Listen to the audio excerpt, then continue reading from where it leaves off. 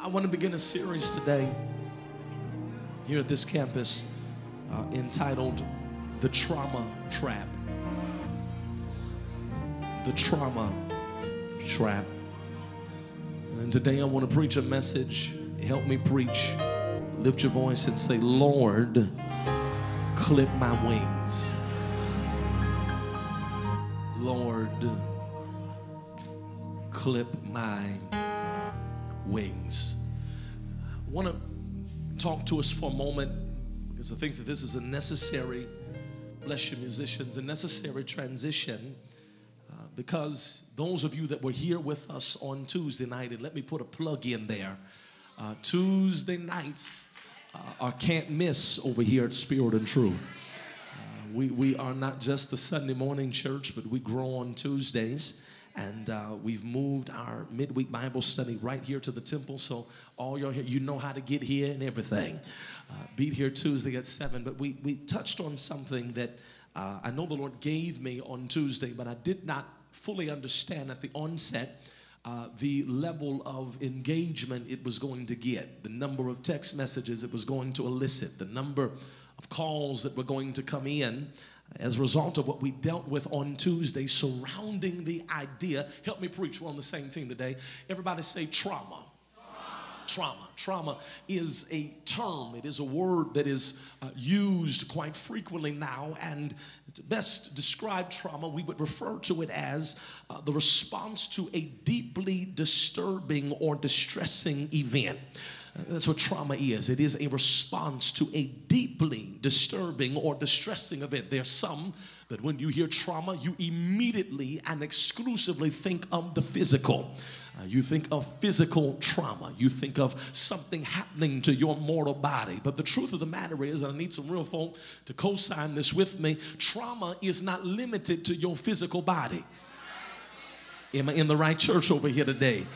But trauma, if you really want to talk about it, can impact you mentally. Trauma can have an emotional manifestation. Trauma can have spiritual and mental manifestations. And I'm going to say something again, and I need you to get this in your notes and in your spirit, because while we're oftentimes only thinking about trauma in the sense of physical, oftentimes it is the wounds that you can't see that hurt more than the ones you can.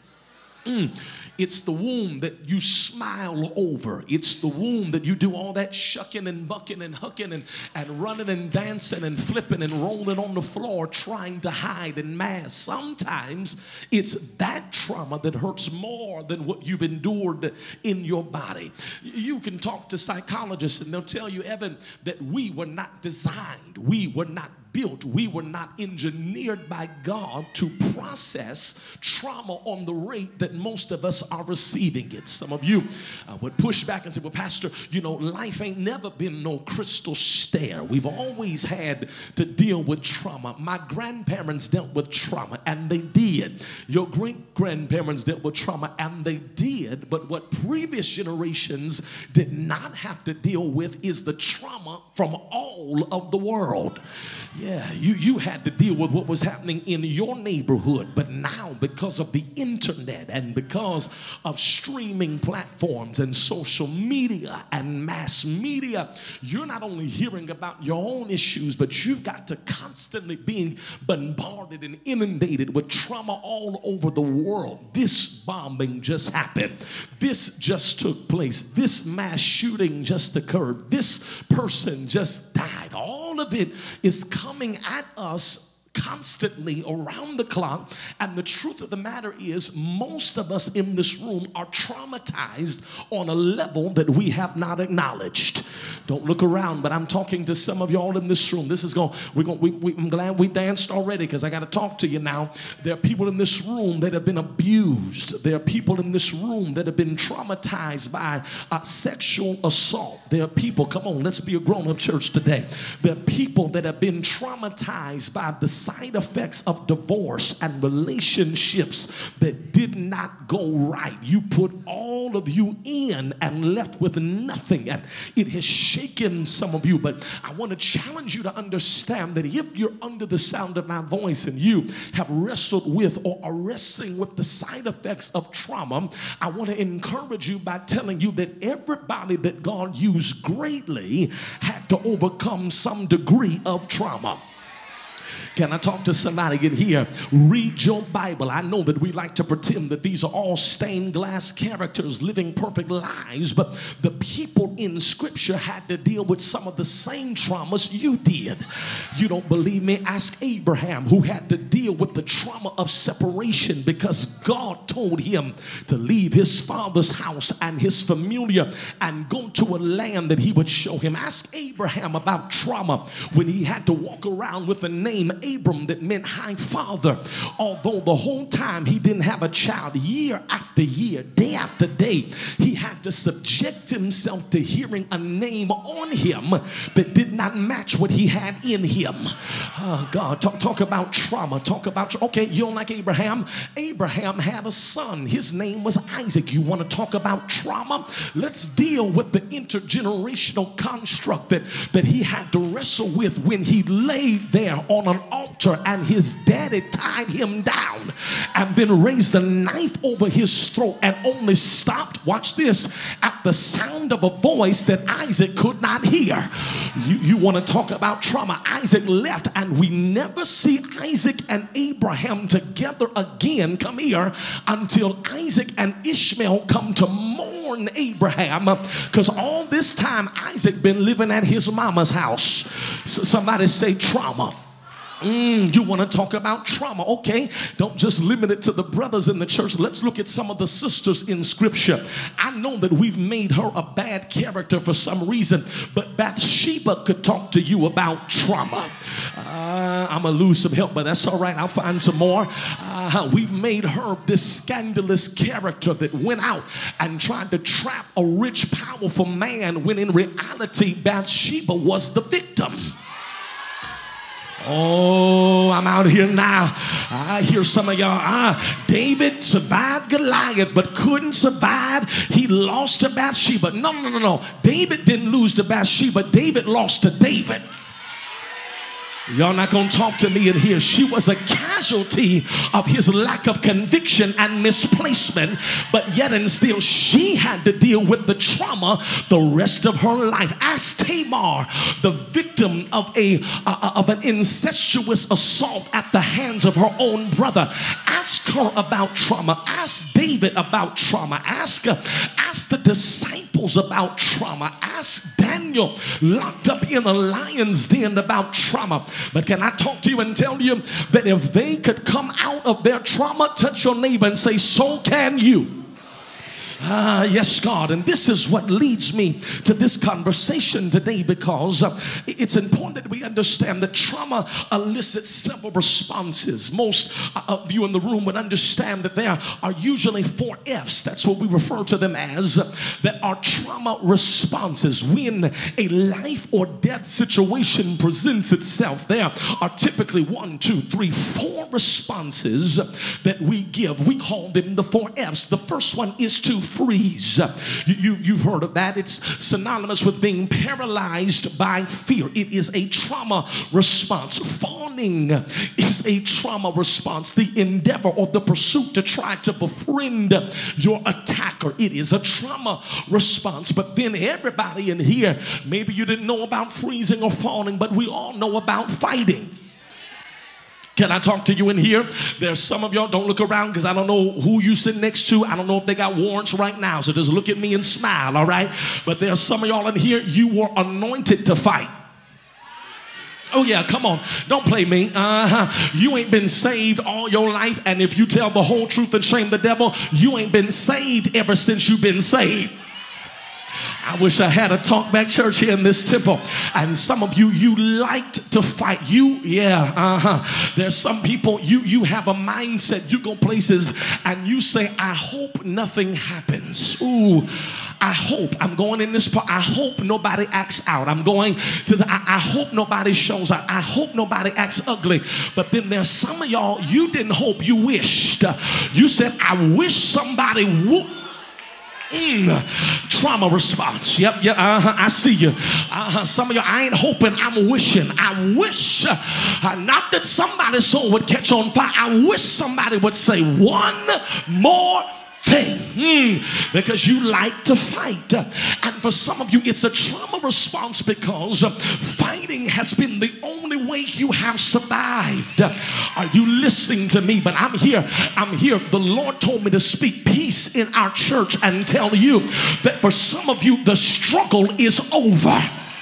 I just heard the Lord tell all my fighters in this house, sit down. You don't have to fight. Why? Because the Lord said, for those of you that'll shout about it, the battle's not even yours. No how. It's the Lord's. You've got freezing, you've got falling, you've got fighting, but then the fourth trauma response is flight. Freeze, fawn, fight, and flight. And that's what David is highlighting here in the 55th Psalm. He says in the middle of this passage of scripture, he says, I wish that I had the wings of a dove so that I could fly away. David, this great man of faith, David, this warring king, David, this priest and praiser, David, this one after God's own heart, finds himself in these first 6 verses explaining how depressed he is. And let me free somebody in here. Don't you let nobody tell you that you can't be saved and wrestle with bouts of depression. I wish I had a witness in here today. Don't you let nobody tell you that something is wrong with you because you've got the Holy Ghost and life still lives sometimes. Don't you let nobody tell you that something is wrong with your salvation if you have some dark days where you don't want to get out the bed. Because here's my question: if you can't be saved and have moments where you wrestle with your humanity, then let's throw David all the way away. You're not going to talk to me in here, because David says, I am distressed. My soul is fallen. He's complaining about what's going on because he's wounded. But I want you to hear me very clearly, because God said to tell you, hear me, that wounds have roots. Are you listening to me? Wounds have roots. Sometimes we look at people and we judge them. We put them in a box because we can see their wounds. And sometimes, wounds will bleed, and sometimes you don't want to deal with folk because you see they're bleeding on social. You see they're bleeding every time they're coming. But can I tell you, let's go deeper. Don't stop looking at the wound. Understand that there's a root to the wound. And when you look at David's life, he's writing this psalm at the end of his days. But look at his story. David has been rejected by his own father. You remember that when the prophet comes to Jesse's house and says, there's a son in here that's going to be the king, Jesse didn't even think enough of David to invite him to the table. Trauma. Your own daddy throwing you away. Trauma. But it didn't stop there. He ends up in the palace of Saul. Saul should have been a mentor to the young up-and-comer. Saul should have been one that could elevate him and raise him. But Saul ends up jealous of the anointing that's on David's life. Saul cannot handle the fact that he's in the same house as his replacement. But can I, oh Lord, I'll tell him, tell your neighbor, say, neighbor, the replacements are coming. And tell them, say, you might be one of them. You might be one of them. Yeah, I know that you've been locked out and access has not been granted, but God's about to raise up somebody to take things to another level. Saul can't handle it, and he ends up trying to kill young David. Trauma. He goes further in his life. He's married to a woman and he's in a loveless relationship. You know it because when he dances back into the holy city after reclaiming the Ark of the Covenant, his wife that shouldn't have had herself downstairs outside dancing with him, she's upstairs in the window with her little arms folded, looking and judging him for his praise. Now, she was a princess, and so she matched, but she did not fit. I want to preach, I really do. And some of you all are dealing with some trauma in your life because you connected with people that you matched with, but you didn't fit. They looked like they went to church, but they didn't have the heart you got. They looked like a praiser, but they was on their phone half the time talking about people across the sanctuary. But I need you to look at your neighbor real quick and say it from a pure place. Say, neighbor, in this season that I'm in, I don't care if you match. I need to know, do you fit? If you're gonna be my friend right through here, you got to fit my future. Hallelujah. Can I give you a 10-second test to find out if you're fitting in on the right row? I want you to open your mouth and give God a quick praise and see if they know what to do with it. Some of y'all need to get your purse and your flat shoes and move, because when you say holly, your neighbor ought to say hallelujah. When you say thank you, they ought to say Jesus. When you say Lord they ought to say love you. Can you open your mouth and make sure you got the right fit on your rope? Clap your hands and shout hallelujah. David is traumatized because he's in a loveless relationship with somebody that he matches, but he does not fit. And then he goes on, he gets older, and his own son Absalom is his name, one day tries to steal the very kingdom that God has trusted David with. Somebody saying trauma. And now all of this trauma has stacked on top of each other.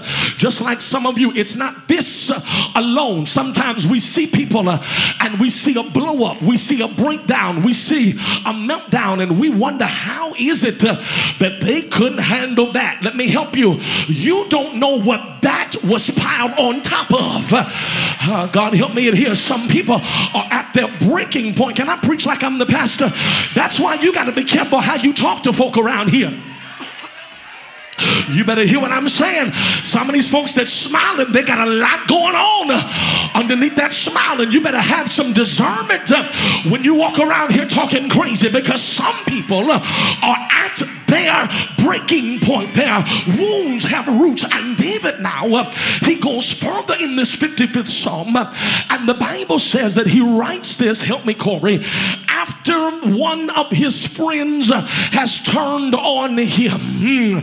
In other words, this is a psalm that is written after a personal betrayal. The Bible says, David tells us in verse 12 and through 14, it says, it was not an enemy that reproached me, then I could have borne it. No, it was not the one that hated me, then I could have hid myself. He says, it was thou, however, mine equal, my guide, and my acquaintance. In other words, he says, I would have been fine if it was my enemy, but it was my familiar friend. And I'm preaching, I'm coming into the station here in a moment, but I'm preaching to those of you that need to understand that some of your betrayal or some of your trauma is rooted in betrayal. Would you help me preach it here? Everybody just say betrayal. Oh, you got to talk about it here, because psychologists will tell you that betrayal is one of the worst kinds of emotional pain that anyone can experience, because let me help you, this is what makes betrayal so bad. This is what makes betrayal hurt so much. You ready? Betrayal never comes from your enemy. You're not hearing what I'm saying to you. I'll say it again. Betrayal never comes from an enemy. It only is able to come from somebody that is a friend. That's what makes it so difficult. It's not the enemy that betrays you. It's someone that you befriended at one point. And let me help you. This is why some people that you look at and you would write them off as antisocial, they funny acting, they just don't like to talk to nobody. No, can I help you? Sometimes it's not that I'm antisocial, I'm just anti-betrayal. And you look too much like the last one that hurt me. I feel the Holy Ghost in here. Let me talk to those of you that are in ministry. We have ministers meeting coming up on Sunday, on Saturday. Let me tell everybody that wants to be used in ministry, you got to ask God to keep your heart from getting broken if you really gonna serve God's people, because nobody endures betrayal like those that have an anointing on their life. You mean to tell me I'm gonna help you, I'm gonna pray you through, I'm gonna give you money, I'm gonna do all of it, I'm gonna keep your secrets, and the moment you don't get your way, you're gone? Oh God, that gets hard to deal with. Are you listening to me? And David says, I'm hurt because I'm betrayed by somebody that I thought loved me. And this leads us into, I got three things for you.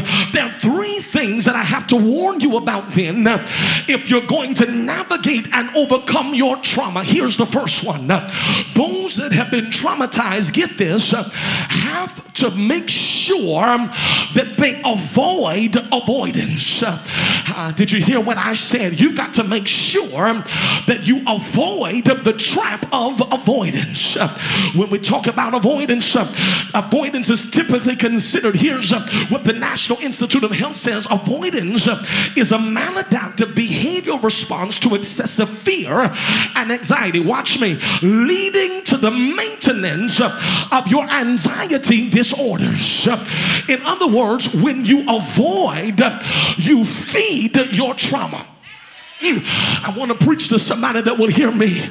This is why when David says, I wish I had wings like a dove to fly away and be at rest, what he was flirting with was the temptation to walk in avoidance. And when you walk in avoidance, you nurse your trauma. Can I talk to you? And anything that you nurse is only going to grow. I'm preaching. I feel the Holy Ghost giving me strength here. I'm preaching to somebody and telling you that sometimes even how you respond in church is not real praise, it's avoidance. You're trying to run from something that God's trying to fix, but you keep avoiding the issue and you're trying to shout over something that God wants to take out of you. I'm preaching to some of y'all in here, and this avoidance is why you keep going and delaying your growth and deliverance, because you won't sit down long enough and be real with God and say, Lord, it's not my mother, it's not my father, it's not my sister, it's not my brother, it's not the boss, it's not racism, it's not this, it's not that. God, I need you to work on me. I'm done running from the issue. I'm done running from what happened. I'm done running from what I went through. I'm done running from what I avoided all of these years and tried to suppress, because I realize that until I face it, God can't fix it. But I need you to look at somebody and prophesy to them and say, neighbor, if you're willing to face it, I need you to preach to them. Tell them if you're willing to face it, tell them God is able to fix it. Yes, God. Tell that other row. Tell that other row behind you, in front of you, around you. Tell them, say, if you'll fix it, or if you'll face it, tell them, say, God's going to fix it. He says, number one, you've got to avoid avoidance and be real with God and say, Lord, this is what it is.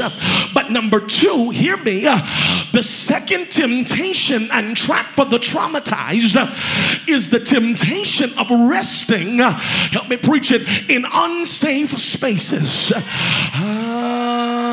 Ask somebody, tell somebody, say, neighbor, I don't mean to be in your business, but ask them, say, where have you been resting your head?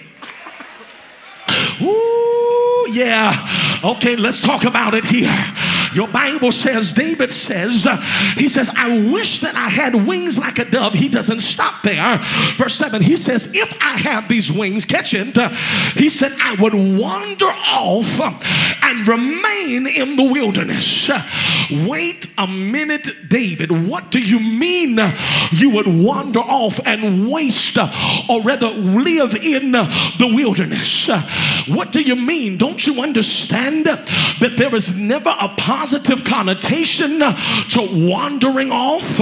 You know, you give your sister Hill, mother, you've given your children, they've given their children instructions. When we go in this store, come here, you better not wander off. Okay, some of y'all, you're talking about trauma. Some of y'all just got traumatized right there because your mama told you when we get in here, don't ask for nothing. Don't touch nothing. Y'all, okay. Don't look at nothing because you're not getting nothing. God help me here. Some of y'all walk through the store now with your hands in your pocket because you still traumatized from what happened when you was 9. But let me talk to you. You knew as a child not to wander off. And you also know enough to know that the wilderness is not a safe space.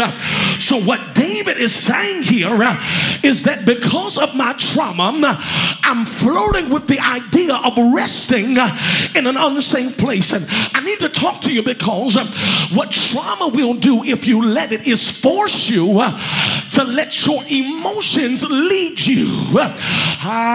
Come on, let's talk in here. Some of you, because of the trauma that you have endured, some of you, because of the trauma that you have suffered, you have become emotion driven instead of being spirit led. Oh yeah, I know I'm telling the truth. You know why you lost your job? Because you were emotion driven. You went in there and you just had to give them a piece of your mind. And now look at you. You and that piece in the unemployment line. Oh, y'all not going to say nothing to me in here. You know why you got that felony? I'll tell you, you caught a case because you were emotion driven and not spirit led. You know why you ended up wasting all them years in that dead end relationship with that low down so and so that your mama told you not to talk to, your pastor told you not to talk to, your brother told you not to talk to, but yeah, I just gotta follow my heart. You should have sat down somewhere because everything that feels good is not good. Feelings can be fatal. Touch your neighbor and say, neighbor, I can't rest in unsafe spaces. I'm preaching over you right now, and I declare that, yes, God, I'll tell him, for everybody in here that has been resting in an unsafe place, I'm praying that God exposes the danger. You're not talking to me like I need you to. Lord, they won't ask, so I ask for them. Show them who's really around them. Because you've got too much purpose to keep resting in an unsafe space. I don't need no more unsafe relationships. I don't need no unsafe boo. I don't need no unsafe friends. In this moment, my destiny is too important. Lord, if you don't want it for me, I don't want it either. Hallelujah to God. But then he said to tell you that you've also got to deal with not only the temptation of resting in an unsafe space, but there's the temptation of isolation. Because whenever you allow yourself to get isolated, isolation makes you vulnerable and dangerous at the same time. What the devil wants to do is isolate you and get you by yourself so that he then can make a fool out of you. What the devil wants to do is get you alone and by yourself so that he can tell you that nobody loves you. That's why when you're going through, the devil will tell you not to come to church. When you're going through, the devil will tell you you might as well stay home today because nobody at that church even loves you. But I came just to tell somebody at the temple on the day that the devil should have killed you before you got here. Because the fact that you made it to church today is breaking the stronghold of isolation. Look at somebody and just say, name, you're not by yourself. Tell them, say, you're not by yourself.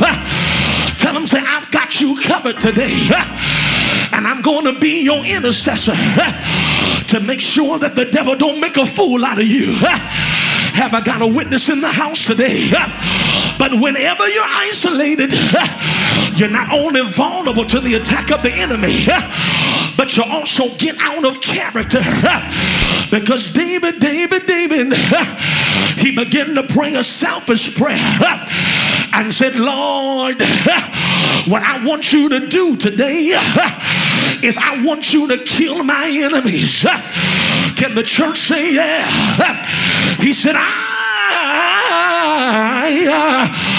want you. I wish I had a church that would help me preach, to kill my enemies. And that's where some of y'all are. You've been asking God to destroy those that are against you. Ain't the Lord all right? But God said that because of the anointing on your life, you've got to learn how to do what Jesus said and pray for those that despitefully use you. Have I got a witness in here? But I want to tell somebody that even though you've got trauma, you've got to understand today that it's only a trap to get you to leave your assignment. It's only a ploy to get you to leave your destiny. It's only an attack to get you off your mark and off your square. But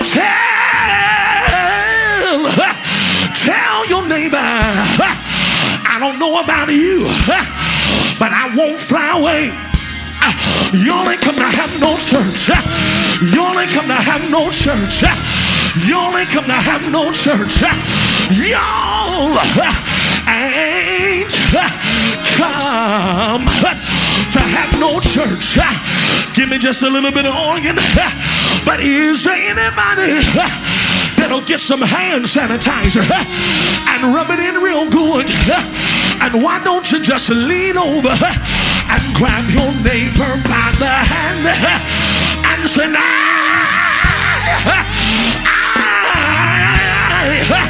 don't know about you, but I'm gonna stand still and I won't fly away. What the devil wants to do is get you to ignore your trauma so that God never heals it. What the devil wants to do is get you to leave your place so that God never heals it. But I want to tell somebody, you ain't got to run this time. Just leave it alone. That's what the old church saying. Leave it alone. Oh, leave it alone.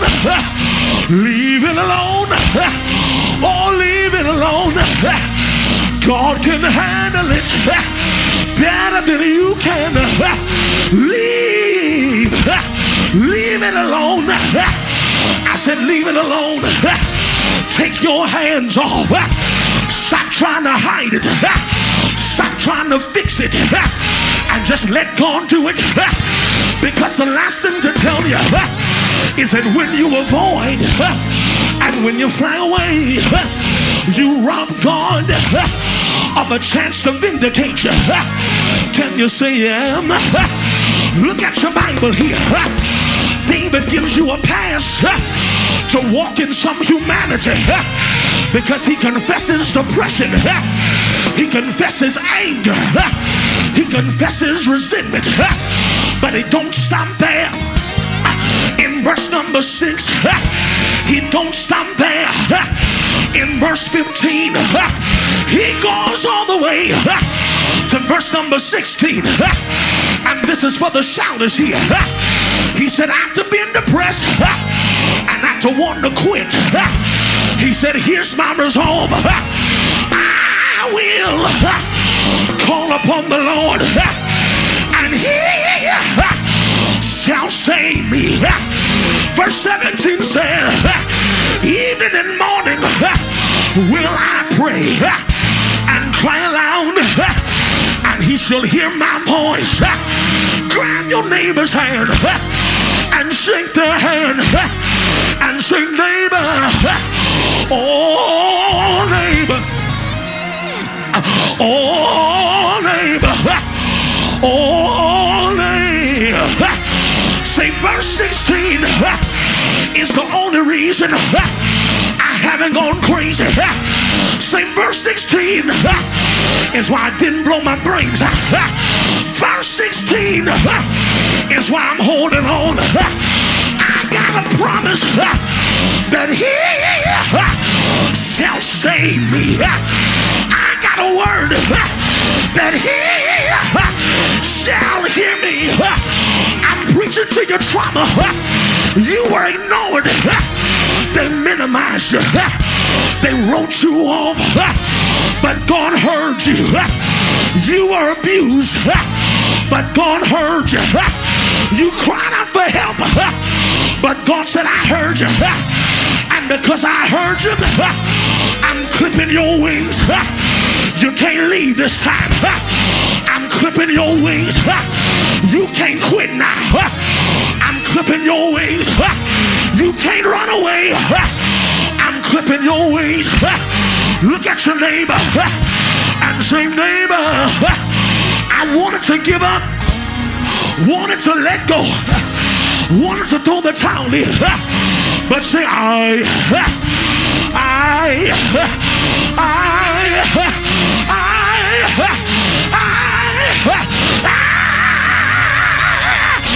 so glad he clipped my wings. If he didn't clip me, he couldn't have worked on me. If he didn't clip me, he couldn't have pushed me. If he didn't clip me, he couldn't have healed me. And so, Lord, hear my work on me. I'm giving my trauma work on me. I won't keep nursing it. Work on me. I'm turning it over to Jesus. Shout it.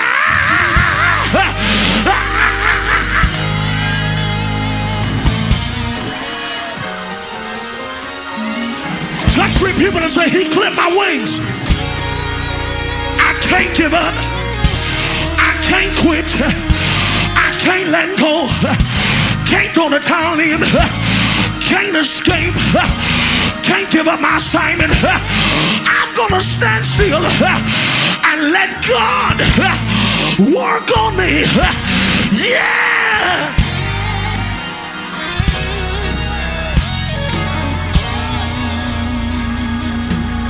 Everybody's standing.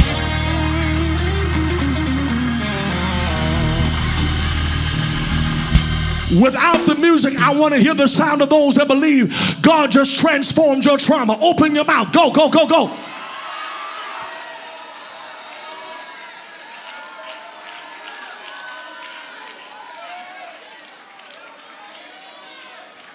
Let me hear you.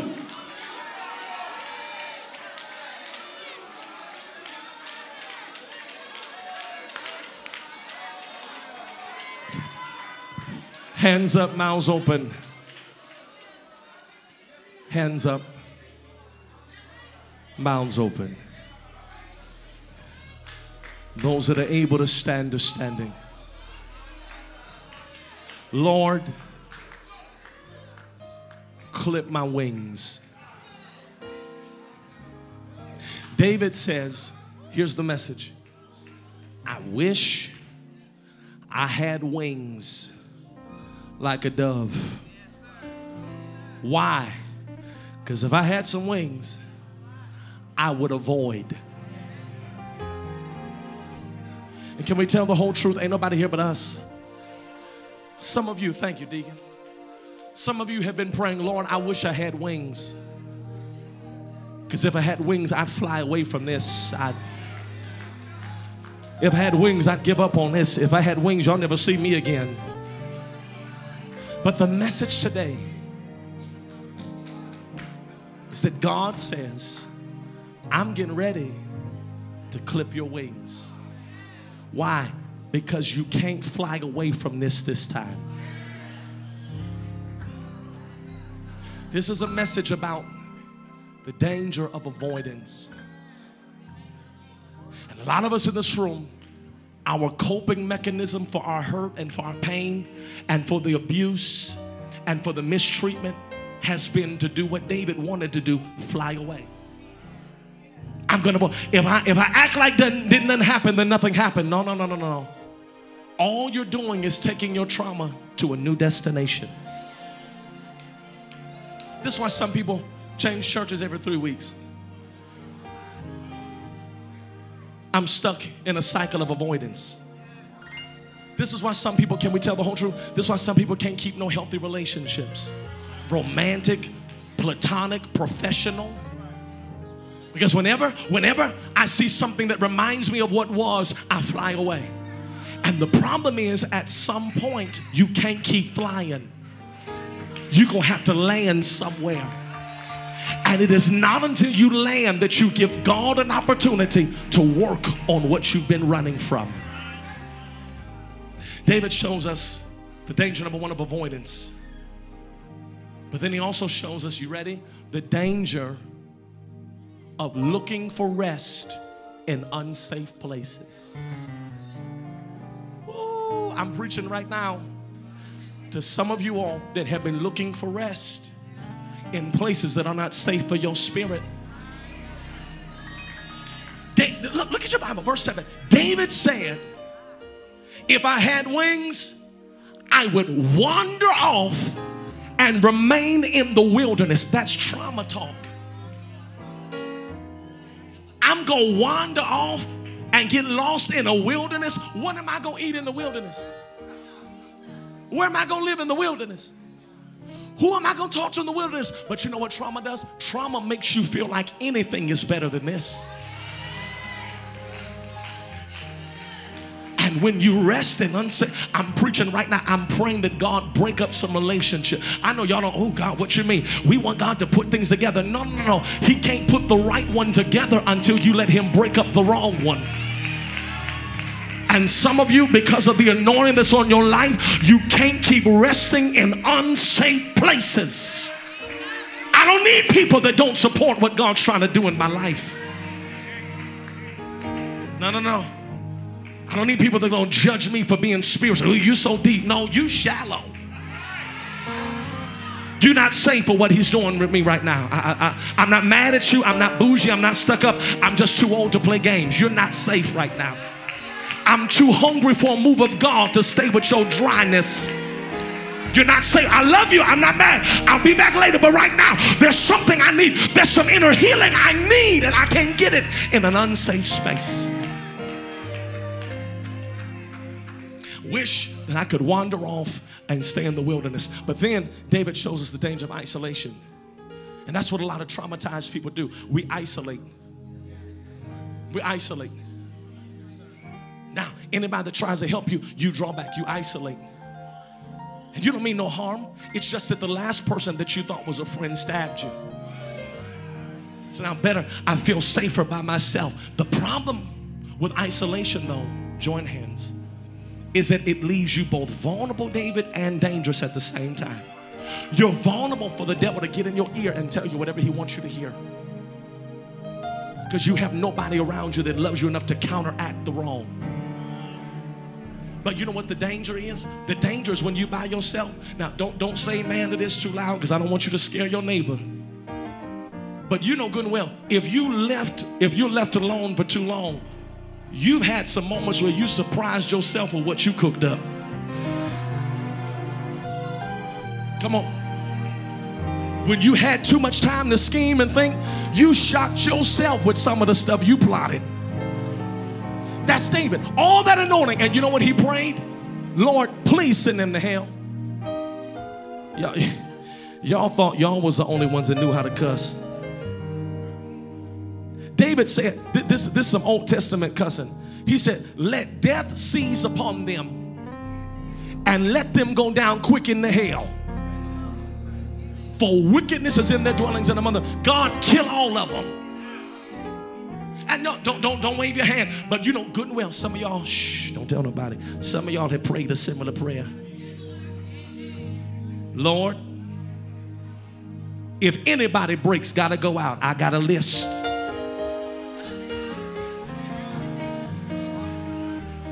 Lord, I want Willie Watkins Funeral Home to stay. Bless their business, Lord. In this seat, bless their business.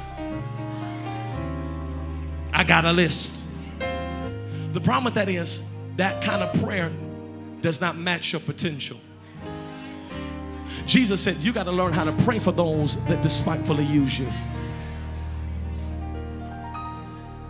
But here's the last point. I'm getting ready to pray. Altar workers are coming very quickly. When you're bound by your trauma, when you avoid your trauma, you rob God of a chance to vindicate you. David goes through all of this cycle. Lord, kill them. Lord, I'm depressed. Lord, this isn't fair. But you know what he lands on? Thank you, Jesus. He lands on verse 16. He says, as for me, I will seek the Lord, for he shall save me.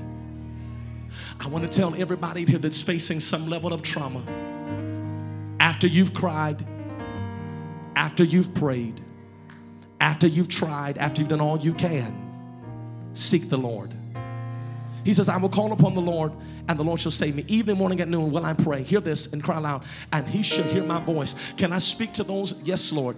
Can I speak to those that are facing some trauma right now? One of the things that intensifies your trauma is the feeling that you're in it by yourself. You know, one of the things that weaponizes your trauma? The thought that nobody hears me. Some of you are screaming with your mouth closed,